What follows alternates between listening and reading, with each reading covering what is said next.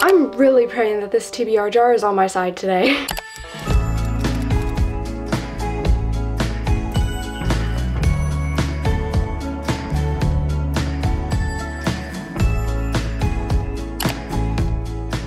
Hello beautiful people, and welcome back to my YouTube channel. If you guys are new here, my name is Gianna Lian, and today we're back with the famous TBR jar. I don't have to tell you guys how this series works anymore because it's just kind of a thing on my channel at this point. You guys love TBR jar videos, I love creating these, so we're back again for April. I don't know why, but I'm feeling extra nervous about this time because I'm praying that we can get some cute fluffy books for this month because we are into spring at this point. So that's the mood I'm in for reading, and we're just gonna hope that my TBR jar can give me that. But a quick PSA is that my neighbors are getting some construction done, so I'm so sorry if you can hear that in the background. I've been waiting to film this video for 2 days now. They still are working. The show must go on, is what I'm trying to tell you.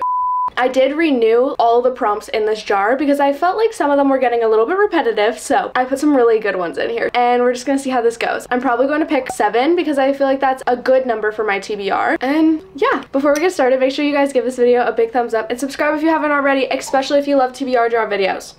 This is where they're at, I'm telling you. TBR, as always, is gonna go on the top shelf of my TBR cart, and then I have the rest of the books down there that I could choose from along with my bookshelf. First prompt. Pink's always first. I feel like that's a tradition. What is it going to be? A book with hearts on the cover. I feel like I already know what one I'm gonna choose, but I might have more than one. 2 options stood out to me right away when I got this prompt. The first one we have is Bad Reputation by Krista and Becca Ritchie. This one is also kind of connected to the Addicted / Calloway Sister series, so I picked it up because I knew that it was following similar characters, like kind of in the same universe, so this is definitely an option, but look at how long it is, you guys. But I saw a heart at the very top, so I think that counts. Then we have The Honey Don't List by Christina Lauren. I picked this up thrifting for such a good price, but this one has hearts all over it, you guys. All over it. So am I leaning more towards this one? Yes. Plot-wise? Yes. Cover-wise? 100%. So I think we're gonna choose this one. Only because it's something different. I'm a little intimidated by Bad Reputation, can't lie. So I feel like this should be our first pick for our April TBR. I'm just gonna give you guys a quick summary of the back, considering I don't really know what it's about. Carrie Duncan has worked for home remodeling and design gurus Melissa and Rusty Tripp for a decade. A country girl at heart, Carrie started in their first store at 16 with a new show and a book about to launch. The Tripps are on the verge of superstardom. There's only one problem: America's favorite couple can't stand each other. James McCain, MIT graduate and engineering genius, was originally hired as structural engineer, but the job isn't all he thought it'd be. The last straw, both he and Carrie must go on a book tour with the Tripps and keep the wheels from falling off. From the hilariously zany and heartfelt Christina Lauren comes a romantic comedy that proves if it's broke, you might as well fix it. And if you guys know, from at least the back of the book, there seems to be like some remodeling stuff going on, and I've been a sucker for that lately. Plus, if it's a book based on like books in the actual book, that was a tongue twister. I love it and I'm here for it. So I'm super excited to pick this up. It's super short. So this will be our first pick for our April TBR. Second prompt. Should we go purple? I'm feeling purple. Oh, we got 2. Oh, I dropped it. Oh my gosh, I'm nervous. A book you keep putting off so many times from your TBR. Damn, they're calling me out here, guys. I came back with 2 options, you guys, because I feel like both of these I've just been telling you guys I'm gonna read every single time and I never do. The first one we have is Maggie Moves On by Lucy Score, and as soon as I got it, I put it on one of my monthly TBRs and I haven't read it still, obviously. And I've had this book for over 5 months, I wanna say. That is crazy. I don't know how I still haven't read this book. I don't know. It seems cute and the dog on the cover is just so cute, so definitely an option. Also, The Flat Share by Beth O'Leary. Why have I not read this, you guys? I got this one thrifting as well for such a good price, and I don't know. I don't know what's held me off about this book. I think it is the mixed reviews, to be honest, so I'm not too sure, and I just don't really know if I'm gonna be in the mood for a forced proximity book like this one. Between the 2, this is where the indecisiveness comes in. I think I'm gonna choose Maggie Moves On by Lucy Score, only because I loved the last Lucy Score book that I read, and I really want to read another one of hers, and I have one on my TBR, so why not read it? Plus, I'm kind of in the mood for this, can't lie. I think this is what we're gonna read. Other than home redesign and remodeling, I don't know too much about it. It seems like opposites attract though, because it said, can these opponents turn up the heat without burning the house down? I just feel like I'm really going to enjoy it, so it has to be the second book on our April TBR. Third prompt. Touch this one first. Your highest rated book. I actually don't know what this one is because the last time we got my lowest rated book. So I'm gonna have to check my Goodreads for this one. We shall pull it up. Goodreads is so slow, you guys. Does anyone else have that problem? Is it just the app or is it just me?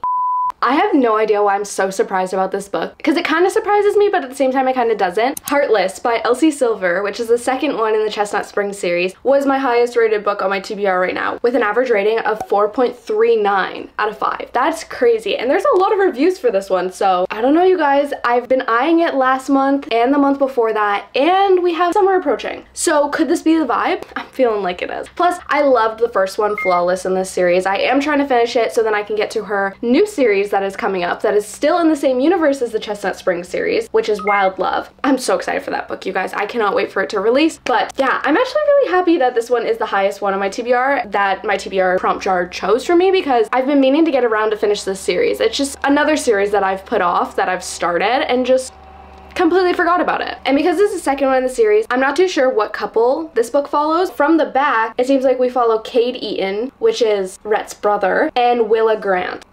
I feel like I remember Willa in the first book. I definitely remember Cade, but Willa, I feel like I remember her a little bit, but the main headline says, working as a nanny for the world's grumpiest single dad should be simple, except she can't keep her eyes off him and he can't keep his hands off her. Single dad trope. I didn't even know that until I just read that, and that's one of my favorite tropes right now, especially like nannying, hashtag the nanny. Highly recommend that book. So hopefully it will give those vibes. Hopefully it'll be spicy. Hopefully it'll give me the summer vibes so I can be more excited for summer moving forward. So this will be our third book on our April TBR. Fourth prompt already, you guys. Oh wow, we have like 2. There we go. A book with a purple cover. There's a few options. Oh, I'm excited for this one. With purple being my favorite color, you guys should probably know that if I can pick up a purple book that I see that I'm interested in, I'm going to do it. So we have 3 options for this one. It's kind of a lot, but when I'm looking at them, I just can't decide. First, we have Love Redesigned by Lauren Asher. This was on my TBR last month, and it was one of the only ones that I did not finish last month on my TBR because I did pretty good. Can't lie to you guys. This is the one that I just didn't get to, so I still haven't read it. And Lauren Asher is one of my favorite authors. I've been reading so many of her books recently, so I would really, really love to get around to this. Hopefully, maybe this month. We also have Consider Me by Becca Mack, and this one has been a very, very anticipated read for me on my TBR ever since I picked it up. It is starting a new series, but it is also a hockey boy romance, you guys. And from my last month, I loved Icebreaker, so I feel like I really, really need to pick up another hockey boy romance. And it's a purple cover too. It's a gorgeous cover, so this one's a very high contender. Lastly is Safe by S.K. Barnett. I got this one thrifting, have no idea what it's about, haven't really heard anything about it, but it seems kind of interesting. There's a little bit of purple on the cover. It's more like a magenta, I'd say, but I'd say it still counts. This one is definitely a darker book though, dealing with like more dark topics, so we're kind of on a romance kick right now, you guys. Should I put in a dark book to like kind of give myself a refresher, or should I just continue the romance? Let me know.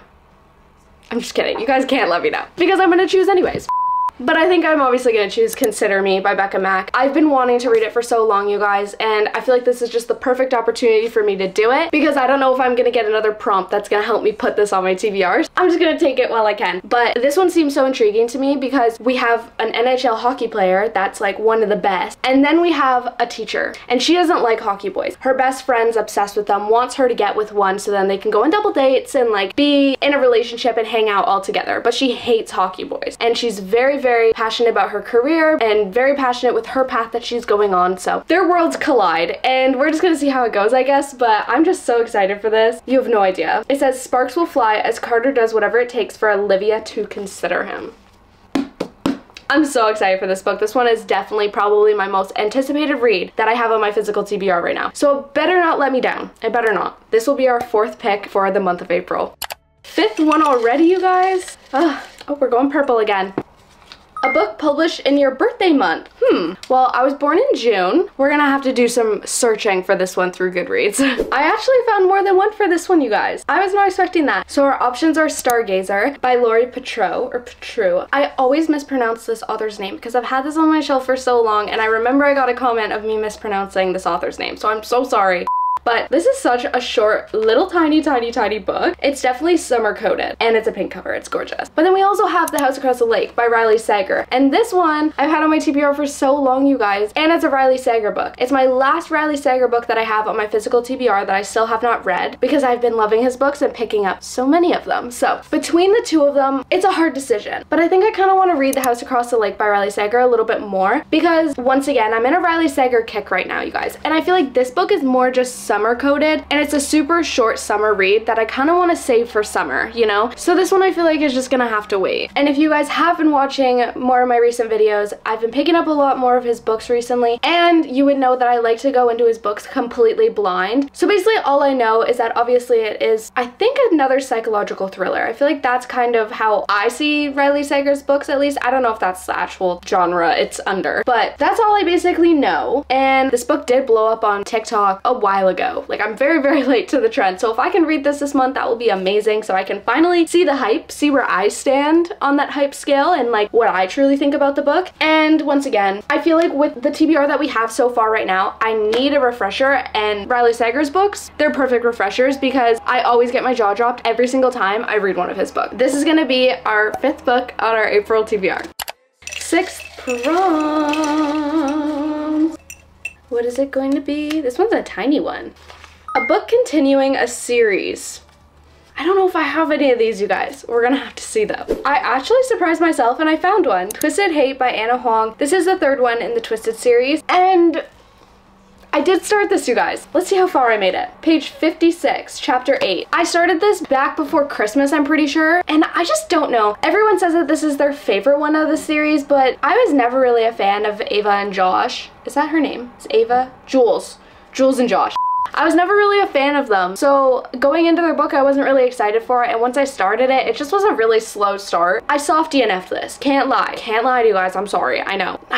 I love the first 2 in the series, so I really want to finish the series, but I'm stuck at this 3rd book, so this is the only one right now that I have physically where I'm like in the middle of a series right now. It's going on the TBR. Hopefully I'll change my mind once I actually get into the book. I feel like I didn't really give it much of a chance for me to actually see if I like it enough to continue it or DNF it. We're gonna give it a second chance because I feel like it deserves it, and considering I love Anna Huang's writing, I love this series, so I have to somewhat like this book, I feel like, you know? And I've also heard that this one's extremely spicy. Let me know if I'm wrong about that, but you know, I'm here for it. I'm vibing it. So this will be our 6th book on our TBR. Last prompt, you guys, already. Let's do, I'm not even gonna look. We're just gonna go with the flow. Oh, it's a pink one, yay! A 5-star prediction book. Okay, I feel like we got this one not too long ago, but I always love this prompt, so I kept it in because I always like to see my prediction of a 5-star and then what I actually rate it if I read it, you know? It's just like a fun little game for me, so let's see what we choose. You guys might be surprised by this one, but I don't know why, but Paper Princess by Erin Watt. I've been seeing it all over TikTok recently, and I picked it up not too long ago, and for some reason I just feel like this could be a 5 stars. Like, everything that it deals with in the book seems like it would be up my alley. It is a darker romance, and we all know how I feel about darker romances and super messed up books. That's probably not a good thing, but you know, we're just gonna roll with it. So for some reason, I just really feel like this could be a 5 stars. Listen to this. From strip clubs and truck stops to southern coastal mansions and prep schools, one girl tries to stay true to herself. These royals will ruin you. Like, what? Seems like something so up my alley, and that's probably not a good thing, but it's just the types of books that I love to read about. I don't know why, but this is the 1st one in the Royal series. We'll be picking up another series, you guys, but that doesn't matter right now. But the book seems to follow Ella. She seems to be going through it right now. She wasn't raised in the best community. Her and her mom have always been trying to make ends meet. Like, they're just struggling, and once Ella's mom passes away, Ella's just alone, completely stranded, has no one to turn to. So that's when Callum Royal appears, plucking Ella out of poverty and tossing her into his posh mansion among his 5 sons, who all hate her, who is determined to send her back to the slums she came from. And then the last, like, main explanation is wealth, excess, deception. It's like nothing Ella has ever experienced, and if she's going to survive her time in the royal palace, she'll need to learn to issue her own royal degrees. It just seems so intriguing, and it's not too long of a book. Besides the font being extremely small, it seems like a book I could definitely get behind, and I could see it being a 5 stars. Surprisingly, I don't know why, but we're just gonna put it on there, predict it's gonna be a 5 stars, and see what the outcome's gonna be. So let me know if you guys have read this down below, because I haven't heard too much of it yet, because I feel like it's just starting to get popular. So let me know your guys' thoughts, so I can have an opinion. But this will be our last book on our TBR, guys. That one went so fast. I feel like this is the fastest I've chose my TBR in forever, but I also feel like I was just so excited to film this video because I just love them so much. So we have our 7-book TBR that we allowed my TBR jar to help me pick, and I feel like it did a pretty good job. I'm pretty happy with it, besides like maybe one book. I'm gonna give you guys a recap like I always do at the end of these TBR videos. We have Consider Me by Becca Mack. This is my most anticipated read that I have on my TBR right now, you guys. I've just been itching to read this book. It's been calling my name for so long, and with my sports romance era that I'm in right now for some reason, I feel like it's just the perfect one to pick up, so definitely the most excited for this. We have The Honey Don't List by Christina Lauren. I'm intrigued by this for some reason. It's super short, so I feel like it could just be a quick read, and Christina Lauren, I love them as authors, so I'm not too worried about picking this up and not liking the writing because I do love these authors, but I am curious about the plot. I need to know more. Yeah, I'm just excited to go into a blind and see what it's all about. Paper Princess by Erin Watt. I don't know, you guys. This one apparently could be a 5 stars. We're gonna have to see, but dark romance, definitely feeling it for April. Maggie Moves On by Lucy Score, another favorite author of mine, and I'm just here for the redesigning, interior design aspect of this book, and for Lucy Score's books, this one is definitely on the shorter side, so I'm not too intimidated by it. And look at the cute little dog. I swear that's why I'm most excited about the book. Twisted Hate by Anna Huang. We're giving this a second chance, you guys, so then I can finally get to the 4th book and finish off the series because this book is standing in my way. So let's hope the second chance that I give this I will not regret. Maybe it'll surprise me. Maybe I'll really enjoy this in the end. The House Across the Lake by Riley Sager. Definitely deeming this as a refresher book, and plus I just need to see the hype of what everyone's been saying for the past like 2 years on this book because it's one of his bestsellers. Like I'd say top 1 or 2 in my brain. We're just gonna see. And I'm kind of nervous about it because I feel like Riley Sager's books just take so much brain power out of me, but that's also why I love them because I'm just trying to catch him in his plot twist that I never end up catching him. You know what? I'm here for it. I'm just here for it. And lastly, Heartless by Elsie Silver. I'm also really excited about this one, you guys. I feel like this book specifically will get me super excited for summer, and picking up the second one in the series, moving into summer, I feel like is the perfect plan because then I can finish that series at the beginning of summer because by the time I get to those, it will be summer by then, you know? So I don't know. I'm super excited, and I'm excited to read about Cade. He always interested me in the first one. I want to see what he's about having his own book. But that's officially our April TBR that my TBR jar helped me choose once again for another month in a row. Like I said, I'm not mad about this TBR. I actually really am excited about these, specifically a few that I named to you guys, but I love this TBR jar. I highly recommend you guys making one if you guys want to spice up choosing your TBR, if you're indecisive like me. This definitely does help with that, and it's just a more fun way to choose every single month what books I'm going to be choosing to read or try to read. I really hope you guys enjoyed another episode of this little mini series going on. I do have a playlist link down below that has all of them if you guys want to watch more of these. Let me know what books you guys are reading this month in April. Are we picking up spring reads? Are we still going into those winter reads? Like, what's the vibe we're going for April with our books? Let me know down below. Give me some recommendations. I love them. And while you're down there, also check out my Patreon to join my Patreon family. We have so much fun over there. It's just a really good time, and they already saw my TBR before you guys are seeing it, so they don't have to wait for things like that. So make sure you guys check that so you guys don't miss out on things like that. But other than that, I really hope you guys are having an amazing, wonderful day, and I'll see you guys next time. Bye! Whoa! Books! Oh, this construction. You see what I'm saying? I can't with this construction, I swear. That's how this series, the next month that I got it, that didn't make sense. It's so slow. The construction has subsided. Oh my gosh, I can't with this construction. I'm not too sure what person, because definitely broke the bright colors that we were going for. But it's okay. It's okay.